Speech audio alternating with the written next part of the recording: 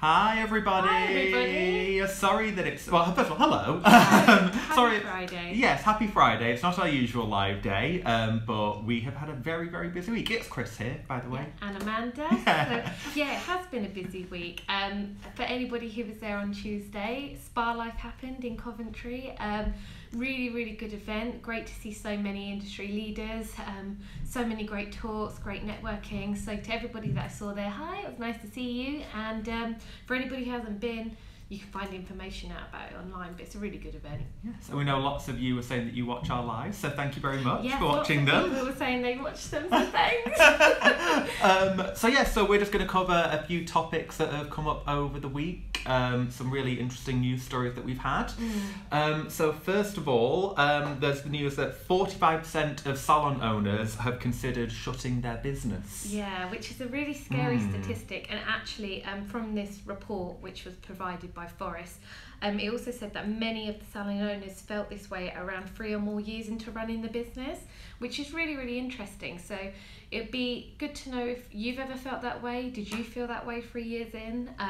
How did you kind of overcome that kind of challenge of feeling like you want to give up? Because what was really interesting in this report is that it said that for most salon owners who felt this way, the biggest challenge that they had was finding good therapists and managing staff, which we know is like a really big, serious issue in the industry at the moment. The recruitment crisis just shows no signs of slowing down. So, yeah, it's just a sad fact, but yeah, it's sort of one of those where I think there's obviously a lot of reasons that they've stated as well in this report as to why. Obviously the economy and rent rates. I know a lot of people have been talking about that. When we had our story last week about sort of therapist wages, for example, I know a lot of salon owners were then coming back and saying, we would love to pay people more, but rent rates are so high and taxes and business rates. Yeah, so obviously there's a lot going on, and obviously how it all comes in together. So yeah, do let us know any of your thoughts or sort of how you overcame that. I know a few people have already mentioned on Facebook about that, but it would be great to hear. Yeah, I mean, sadly, 19% of people as well said that they felt like shutting shop because they felt like their passion for the trade had turned into a chore. Hopefully none of you guys feel like that. We want to see the British high streets still thriving with beauty salons and spas and skin clinics, and so yes. Yeah. So fingers crossed that obviously they not all of those salon owners did close their salons as well. Obviously, it's just they felt it's that it's that feeling. So yeah. And then in slightly more serious aesthetic news. Basically, the British Association of Cosmetic Nurses has proposed a motion that regulated healthcare professionals should not train beauty therapists in injectables. Now, obviously, this debate's been going on for a long time.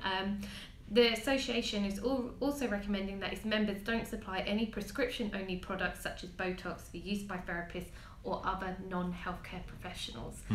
You can read the full story on that on the website, and there's a bit more information about it. But yes, this debate is still ongoing. Yes. And yeah. I mean, the regulation hot topic, I mean, that's just been going on for so long now, and we know.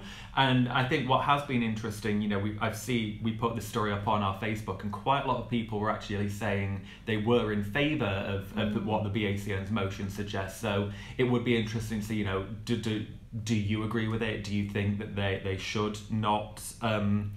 They should introduce a ban? Do you think that it isn't right? Do you think there needs to be more discussion? I mean, obviously, it's something that has been going on for so long. I think it is something that we are obviously waiting to see what happens, and with the election, there's obviously so much going on politically, it sort of has been pushed back. Yeah, I mean, Chris made a really great point about there's been a lot of debate about this subject on our Facebook and our Instagram pages, and also with the previous story as well. So please do join in the debate, share your views. We'd love to hear what you think about both of these things. Yes, and one thing that I think really want to shout out and just say thank you to people for is we have been covering, as I'm sure you've seen, our anti-modern slavery campaign that we're looking at starting up, and we have a feedback form on the PB website. It's the link in our bio on Instagram at the moment. We've had well over, I think it's about 200 or more responses already, which is just incredible, and it's so great to see the industry coming together and really, fighting against this and this horrible thing that happens. So we would love to have more feedback. We're looking at the next steps. We're seeing what kind of things and how the campaign will take shape. Yeah, so please do, if you haven't already, please fill in the form, tell us your thoughts on how we can help tackle modern slavery in the nail industry, and once we've had all of our feedback, we're going to collate some ideas and then we're going to start rolling some stuff out, so watch this space. Yes, but that is all that we are going to cover this week, so thank you very much for tuning in. Thank you guys. Yeah, so hopefully there might be a very special live maybe or something coming next week as well, so that's a little teaser. You might see my face again. Yes. But we will see you next week, everybody. Thank you very much. Have a good weekend, guys. Yeah, have a great weekend. Bye.